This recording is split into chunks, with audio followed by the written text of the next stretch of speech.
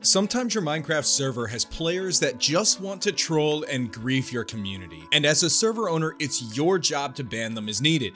We already showed you how to ban players using their username in a past video, but how about banning their entire IP address? Well, that's exactly what we're going to be talking about today in this Minecraft server tutorial from Shockbyte Hosting. My name is Stifler, and welcome to another video. Banning player accounts is normally enough to keep a griefer or troll from wreaking havoc on your server, but some trolls get especially excited about being able to make people upset, and they create many Minecraft accounts so that they can just keep logging into your server after each account gets banned. If you ever run into a player with many accounts and you want to ban them all in one fell swoop, you can use the IP ban feature built into all versions of Minecraft.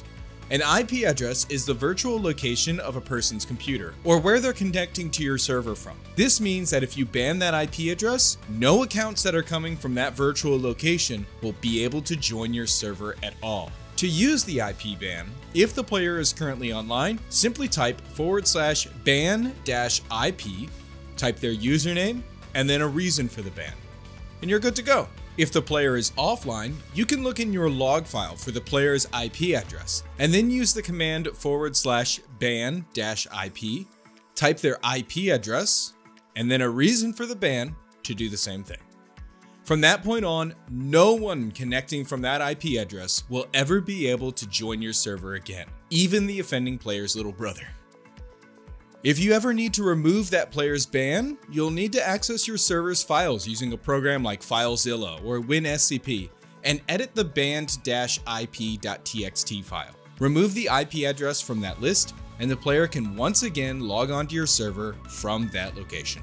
IP bans are a good way to keep players off of your server if they have multiple accounts, but they can't stop people who use proxies or VPNs to connect to your server, just like we can't stop you from giving this video a like.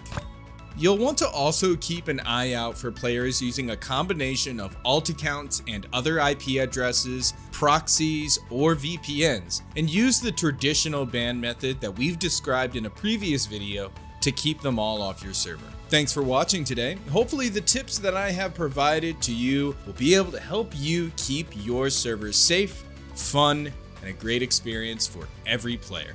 I look forward to seeing you all in the next video.